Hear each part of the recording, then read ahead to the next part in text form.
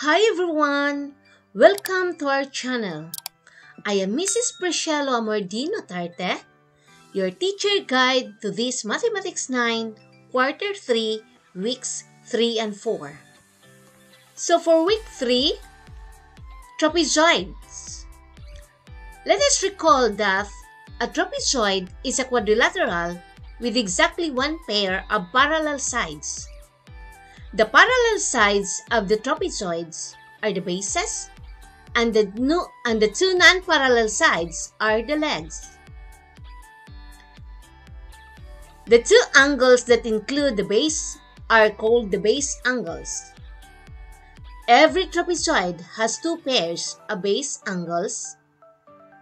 If the legs of the trapezoid are congruent, then the trapezoid is isosceles.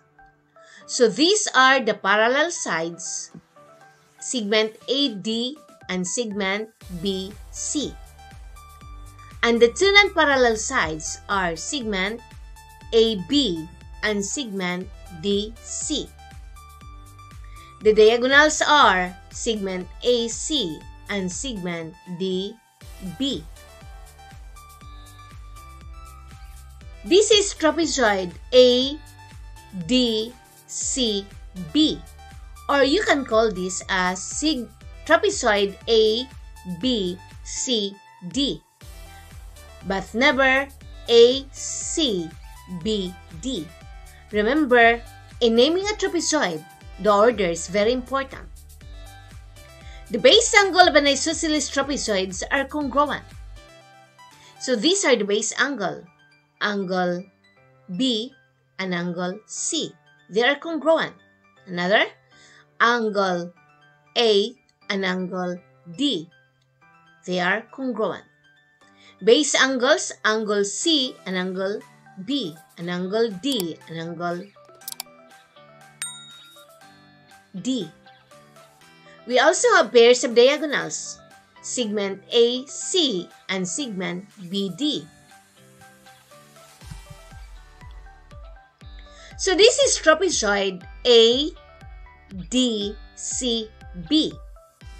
The median of a trapezoid is parallel to the bases, and its length is equal to half the sum of the lengths of the bases. So the segment EF is called median, or segment FE. So to find the median, our formula is 1/2 the measure of the sum of segment AD and segment BC. Remember that the sum of the measures of the angles of a quadrilateral is 360 degrees. We have here example. Find the length of the line segment joining the midpoints of the non-parallel sides of a trapezoid if the lengths of the bases are 6 and 10. So we have here the solution. To find the median, that is equal to 1/2. You add the bases 6 and 10 because these are the bases. The length of the bases 6 and 10. 6 plus 10 equals 16. 1/2 of 16 is 8. So the median is 8. Another trapezoid whose length of the bases are 8 and 5. To find the median, we have 1/2 of the sum of 8 and 5. That is equal to 13. Half of 13 is 6.5. So that is how to solve median. Another number 2 example. In the isosceles trapezoid in figure 1, we have here figure 1. This is figure 1. Angle B is equal to 3x plus 40, and angle C is equal to x plus 60. Find angle A or angle D. So we have here the solution. Since angle B is congruent to angle C, and the measure of angle B is equal to the measure of angle C, angle B is congruent to angle C, and the measure of angle B is equal to the measure of angle C. 3x plus 40 is equal to, so this is now your angle B, 3x plus 40, and that is equal to x plus 60. Okay, to solve for x, we have just collect like terms. So transpose, write all x to the left, then a constant number to the right. So we have 3x, transpose positive x to the left, so we have 3x minus x, and that becomes 2x. So this 40, transpose this to the right, so 60 minus, since this is positive, so this becomes negative. 60 minus 40, that is equal to 20. So 2x equals 20. Okay, divide both sides by 2, so x now equals 10. So the measure of angle B is equal to 3x plus 40. Since the measure of angle B is 3x plus 40, so that is equal to 3. We're going to substitute the value of x, which is 10. So 3 times 10 plus 40.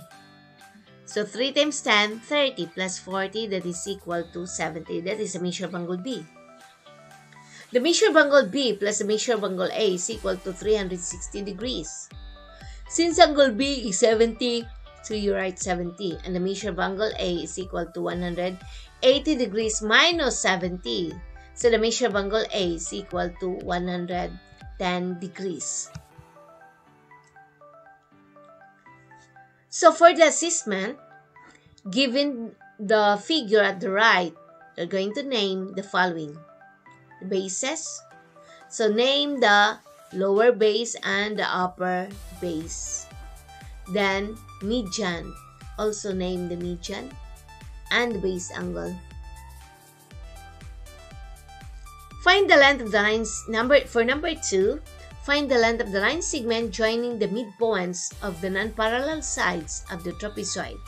If the lengths of the bases are, so we have A, 20 and 8, B, 23 and 16, and C, 9 and 13. So, for number 3,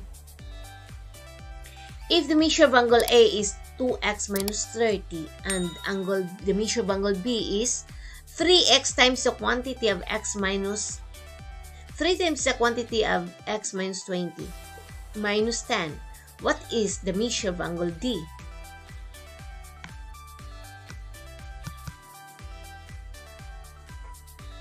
So, next is week 4, the kite.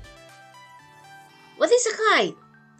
A kite is a quadrilateral with two distinct pairs of adjacent, congruent sides.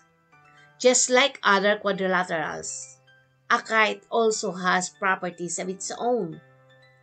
In a kite, the diagonals are perpendicular to each other. So this is kite BD, BD, CE. Remember, the order is very important. Or you can call this as kite BECD or ECDB. That is kite. The diagonals BC, so we have here BC, forms two congruent triangles. So this one, triangle BDC, congruent to triangle BEC. Each with base BC and length diagonal 2 and an altitude of length one half of D1. Hence, the area of the kite is given by the area is equal to 1/2 of D1 times D2. Therefore, the area of the kite with diagonals D1 and D2 is given by the area is equal to 1/2 of D1 times D2. Example, the diagonals of a kite have lengths of 13 cm and 9 cm. Find the area of the kite. So this is kite MNOP. The length, the diagonals have lengths of 13 cm and 9 cm. So this is 13 and this is 9. Find the area of a kite. So using the formula, we have area equals 1/2 d1 times d2, or diagonal 1 times diagonal 2. And that is equal to A equals 1/2 13 times 9. Muna length sa diagonals. So multiply this one, the product is 117. 1/2 of that is 58.5 cm squared. For number 2, given kite MNOP. If NP, this one, NP, is equal to 2.5 cm, and MO, this one, MO, is equal to 4.5 cm, find the area of the kite, MNOP. So to solve for the area, so we have area solution. We have the solution here for number 1 and then solution for number 2. So the area of the kite, MNOP, is equal to 1/2. Just follow the formula. This is the formula to solve for the area of the kite. So 1/2 is equal to D1 is NP. NP, the length, the segment NP times segment MO. So 2.5 times 4.5. The product is 11.5. Divided by 2, that is 5.625 cm squared. For letter B, area equals 1/2 D1 times D2. So the area of the kite is equal to 1/2 of NP times MO. So that is equal to 25, given the area.